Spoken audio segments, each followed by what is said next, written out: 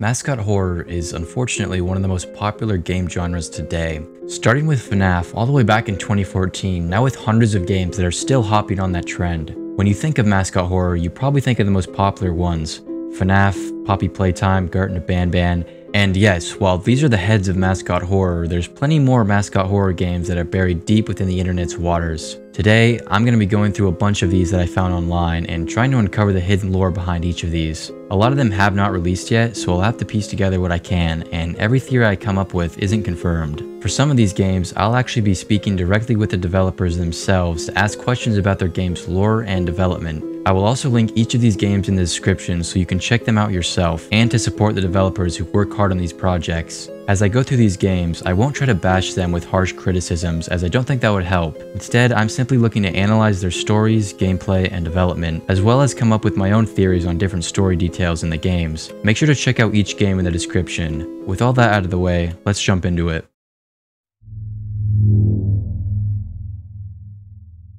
The first game on the list is Toytopia. Toytopia takes place in some sort of abandoned children's attraction. This genuinely looks high quality. It's interesting how mascot horror games typically are unoriginal cash grabs with poor quality, but Toytopia actually looks like a quality game. This game hasn't been released yet, so there's no way to know the full story or mechanics of the game. However, the game is scheduled to release soon, so by the time you're watching this, it could already be out. But for now, we have the Steam page and two trailers to go off of. Firstly, there seems to be two main characters in the story of Toytopia. There's this mascot who resembles a fox. He looks very threatening, and he's featured on the Steam thumbnail. He looks to be one of the side villains of the game. The second character is this mysterious man in a suit with a top hat. We can see him on this cardboard cutout and this gold statue. He also appears in the trailer for a few seconds and has a massively tall, slender figure. We can also see that he actually has some dialogue indicating that he may be integral to the story of Toytopia. His dialogue reads, "I found you." Most likely, this guy is probably the main antagonist of the game that drives the plot forward. There isn't much information about this online, as it isn't super well known,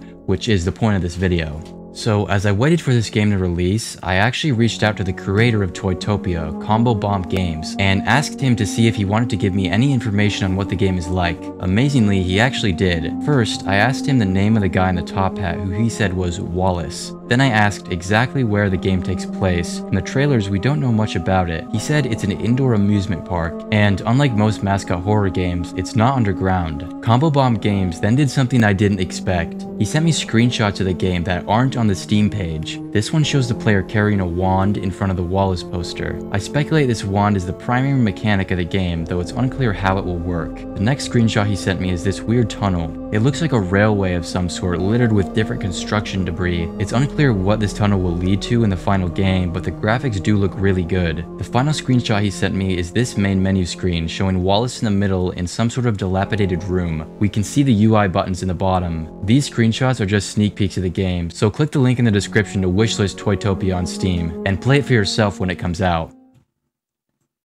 Next up is Radiowave. Radiowave currently has 2 chapters released. Chapter 1 starts out in a cutscene. Someone is speaking to you on the phone as you drive up to Radio World. The man on the phone explains how you're a detective who was sent to Radio World and that you need to find someone named Tim Spencer, who used to work at Radio World and was the guy who hacked the robots. You're supposed to find and arrest him, but it is unclear what he's doing inside. The phone guy explains that the robots have gone crazy with disappearances happening inside the facility. The game's main tool is a radio that the player carries. They use this to activate different equipment throughout the facility. The whole game is eerily liminal and quiet. The only thing you hear is the beeping of your radio. You find notes on the ground about malfunction reports, employees reporting strange behavior with the hyper-intelligent robots. Eventually, the main mascot, Radiowave, attacks you. At the end of the game, you take an elevator down and Radiowave falls into the abyss. Now, Chapter 2 introduces Telebot, a robot who hasn't been hacked yet and tries to help you escape. After solving a couple puzzles, Radiowave starts attacking you. But this time, when you die, you don't just respawn like you do in the first chapter. Instead, you have to complete this 8-bit platformer minigame similar to the one in Sister Location. At the end of Chapter 2, Telebot turns out to be evil, and she traps you in this room. But out of nowhere, Radiowave tackles her and sets you free. After this, you activate the elevator to leave and return to the surface where the game ends. Okay, this game isn't the best thing ever, but you can tell there was a lot of hard work and passion put into it. So far there's only 2 chapters made, and the developer said a 3rd chapter is possible, but he's currently remaking the models and art style for it. Overall, the story is pretty straightforward, but I wanted to get as much of the lore as possible, so I messaged the developer and asked him a couple questions. One thing that wasn't explained in the story is why at the end of chapter 2, Radiowave sets you free. He was just trying to kill you earlier in the game, so why did he all of a sudden want to help you escape? Well, I asked the developer this, and he said, it was a different Radiowave. It has some different features and is an older model. His name is Radiomare. Radiowave himself only appears in the chapter to destroy the bridge. The Radiowave I've been referring to wasn't actually the real one, which makes me feel like an idiot for not noticing. Another thing that was confusing me in the story was why Tim Spencer even wanted to hack the robots in the first place. A note on the ground said that he was an old founder of Radio World, but I couldn't find anything on what the original motive was. Well, again, I asked the developer and he said this. He was the ex-co-founder of the company who left after the other co-founder killed his daughter and wanted to take revenge and tarnish his company.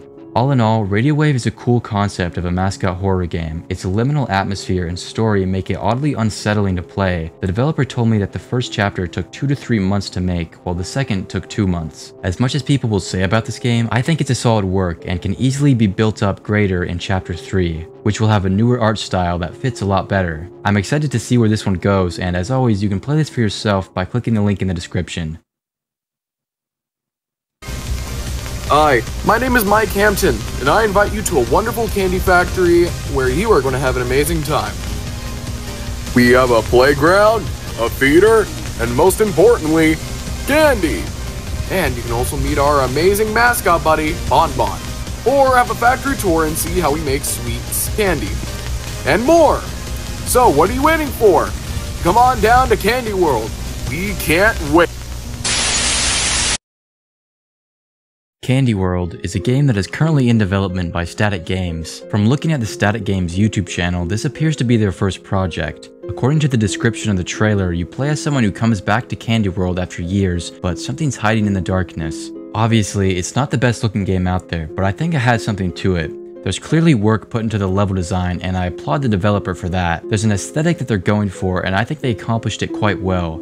Mechanics wise, we can't be sure of what exactly the game will consist of, but we can speculate from what we see in the trailer. Firstly, we see a glimpse of the player shutting closed this grate on the wall, so there could be ventilation shafts. We also see the player flip this lever which opens a giant door. Clearly there's some sort of hiding or warding off mechanic, but until it releases we can never know for sure.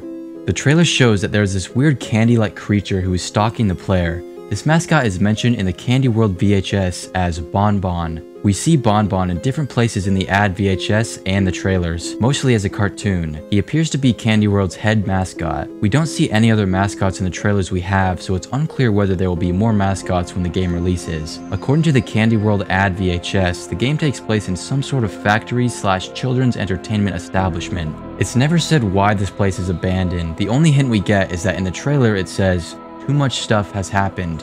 Another thing displayed in the trailer is, "He likes you." This is obviously referring to Banban, but both of these messages are inherently ambiguous. However, there are some theories I have about this game. Here's what I think is going on.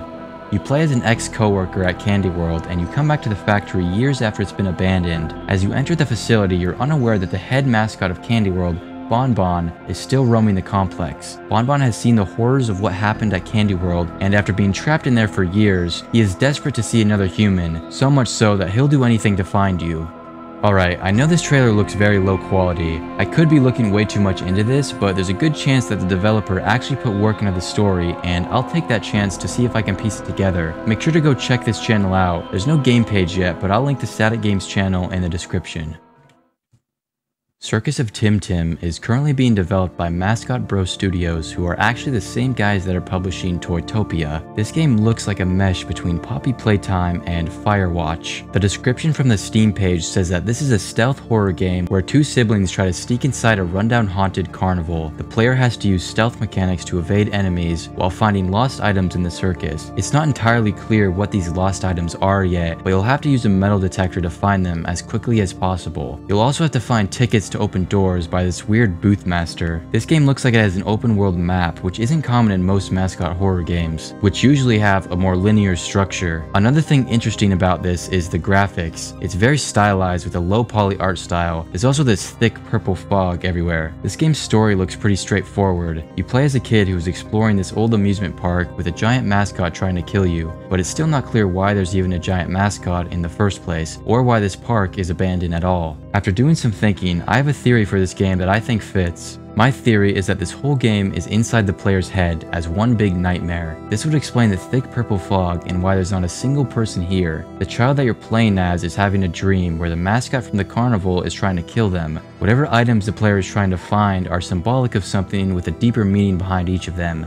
Of course, we don't know what these items are yet, so we can't know for sure what they'll symbolize, but you can keep that in mind when the game comes out. At the end of the game, I predict that you will wake up from this nightmare and you'll find out the true meaning of this horrible dream. But that's just a theory. This game is being developed by two guys from the Mascot Bros Studio team, and I'll link the Steam page in the description for you to wishlist it.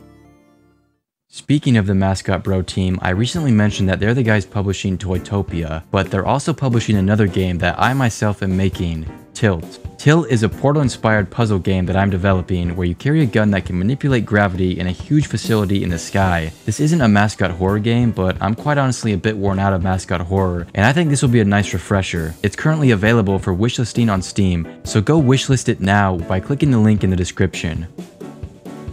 Basics in Intermediate Filmmaking is a game that I released a few months ago. I already made a full video explaining the backstory of how I made it, which you can check out in the description. The game takes place in an abandoned nuclear power plant where the company's mascot, Gassy the Gas Man, tries to kill you. The player carries a camera which he uses to solve puzzles around the facility and escape. I won't go into any more detail because it's a lot of work to write and edit, so just go check out the video I already made on it.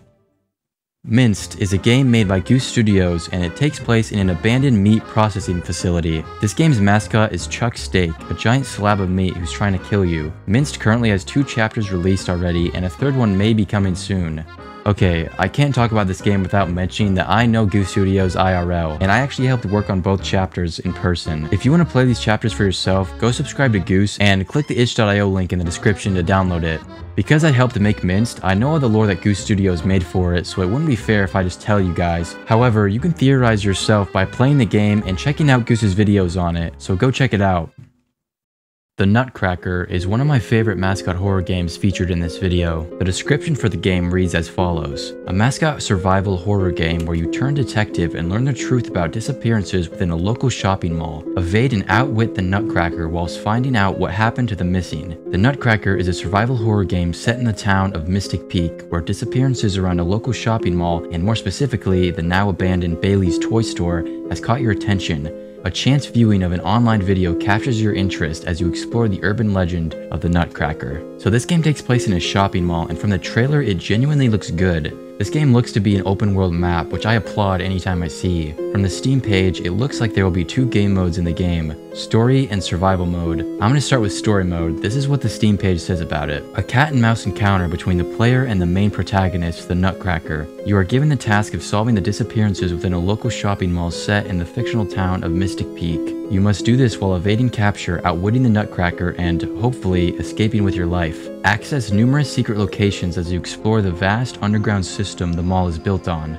These hidden unlockable areas are part of a large expanding map which will reveal further areas and buildings, as well as reveal the truth about those who were captured before you. Is this the Nutcracker acting alone, or is there someone else behind these disappearances? So from this, we know that the player is trying to uncover why people are disappearing inside the mall, and the Nutcracker is the cause of it. This also indicates that there is someone else who is using the Nutcracker as a way to kidnap people, so this person is probably really important to the story of this game. Survival mode is where the player will have to escape the mall as fast as possible. This suggests that the player is trapped inside the mall in the main game. But there's one very interesting thing in the Steam page that I haven't mentioned yet. The very last paragraph of the Nutcracker Steam page says this: real world ties. This game blends fiction with reality, with links to real world stories and locations.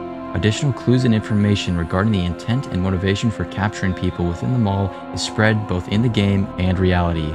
So this game's lore is actually tied to real-world cases of disappearances. I looked up real-world cases of mall kidnappings, and there are a few, but none that we can know for sure would be connected to the Nutcracker. We'll have to wait till it releases. If you want to check this game out for yourself, click the link in the description as always. Fluffy Sweet Factory is in development by Shining Star Games. This game doesn't have a Steam page, so the information is limited. The only things I have are tweets from the developers and the YouTube trailer. From the looks of it, it appears to be set in an abandoned sweet factory, and I presume Fluffy is the mascot of the game. The description from the trailer says, "Explore an abandoned candy factory and try to stay alive. Find secrets about this location and what happened there, but be careful, you are not alone. They are always following you."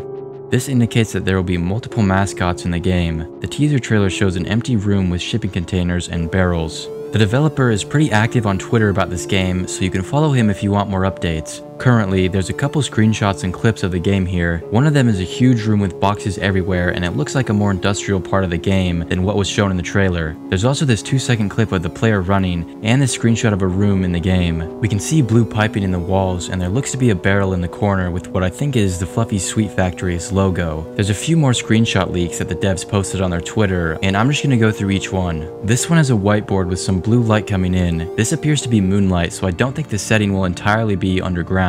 This screenshot has a computer on the desk with boarded off walkways. The fact that the walkways are boarded off shows that before the sweet factory was abandoned, for some reason the employees boarded off these, most likely to stop whatever was destroying the facility from reaching them. This one is a dark room with lockers and writing on the wall that says, "Steal your face." These two screenshots were posted together with the caption, "The office sector," so it looks like there'll be different sectors of the map that the player can explore. These two screenshots were also posted together with the caption, "The factory will collapse." One of these screenshots shows a walkway with lockers lining the walls. At the end of the walkway, you can see the exit that's gated off. The other one is a dark hallway with text, "Light wakes up the dead ones." I'm not sure what this phrase means, but it's repeated more times in other tweets from the developer. It could mean that light may be implemented as a mechanic in the game, either to ward off or to attract different mascots. These next screenshots are older, so I'll flip through them a bit faster. This one with more lockers, this blurry one with giant lollipops, these two ones with lockers and chairs, this dark hallway, and this stairway. There's also these two posters. I'm not sure the lore significance of them. One is about the opening of the factory, and the other is someone who says their friend named Andrew Stain is missing for 3 days in the factory. My guess is that whoever Andrew Stain was turned into a mascot by the company,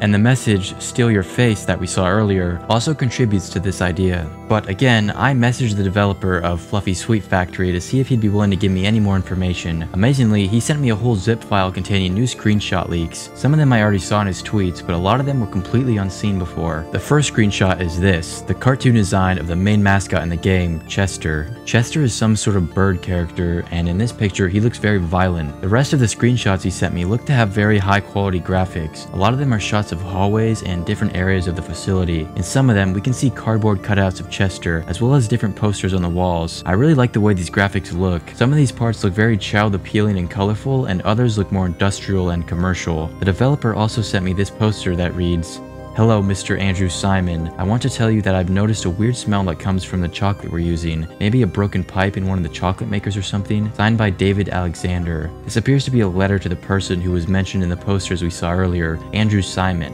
From this, it looks like Andrew Simon is a worker at the factory, so hopefully we'll get some voice lines from him in the game. There's also this really cool screenshot with massive shelves everywhere holding boxes. All in all, this game looks pretty interesting. The graphics look very good, and there seems to be a lot of story behind it. Keep in mind that the developers are continuously posting announcements and trailers, so I'll leave the link in the description so you can keep up to date. Choppies is one of the highest quality games on this list, graphics-wise. This is because the developers, Team Monkey Games, started using Unreal Engine 5, which is what I use for my games, and is very good at making stuff with good graphics. The mechanics revealed as of now are very scarce. In the trailer, we see the player flip open this fuse box, as well as run and jump over boxes. This might indicate that some parkour will be implemented in the game, as we also see this stairway that looks very parkourable.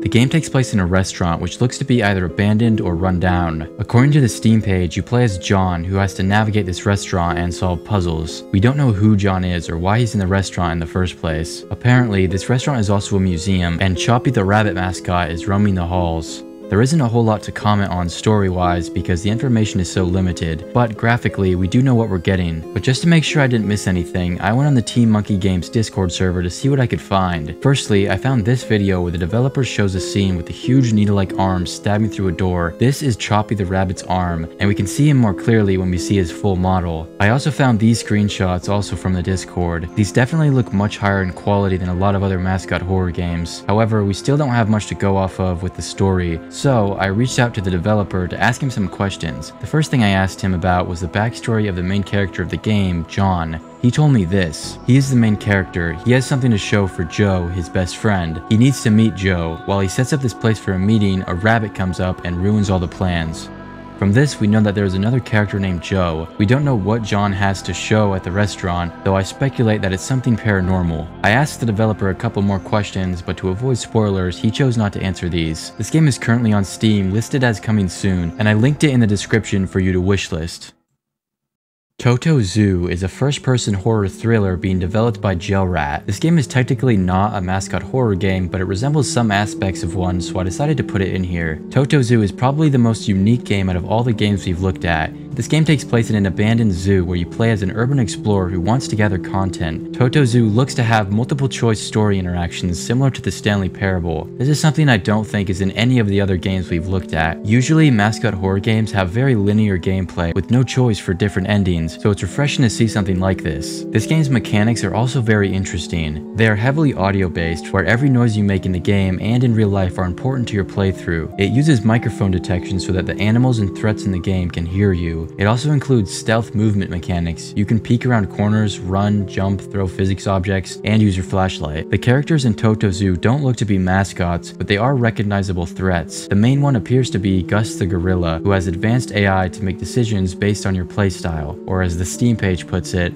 think of him as a living animal that wants to stay undisturbed. If you provoke him too many times, his anger will build. In the screenshots, we see this abandoned car in the game, which could mean that the whole town is abandoned. While we don't know much about the story, my theory is that something happened at the zoo which caused everyone to evacuate the town. The zoo may resemble something like Chernobyl that infected the animals and caused disaster, and the player is trying to uncover what really happened. That's about it with the video. This was very hard to make, and it's my longest video yet, so make sure to like and subscribe. Let me know in the comments if you want a part 2, or if you're a small developer wanting me to cover your game. There's plenty of other Mascot horror games I could cover but didn't in this video for the sake of time. I didn't even mention Bubba's Fun Zone, which is also being published by Mascot Bros Studios and was inspired by Minced. Or I mean, you know, Joy at Playworld, Pizzy's Parlor, Funny Park, Oddbod's Playcare, Buzzy Kindergarten. It might be best that I don't talk about these, but let me know if you want me to make a part 2. Make sure to let me know any other Mascot horror games you'd want me to talk about in the comments below. But for now, please wishlist Tilt on Steam by clicking the link in the description, and like and subscribe. Also, if you really like this video, you can support me on Patreon, where you can get access to exclusive content and devlogs. But that's just a theory, a Mascot horror game theory. Thanks for watching.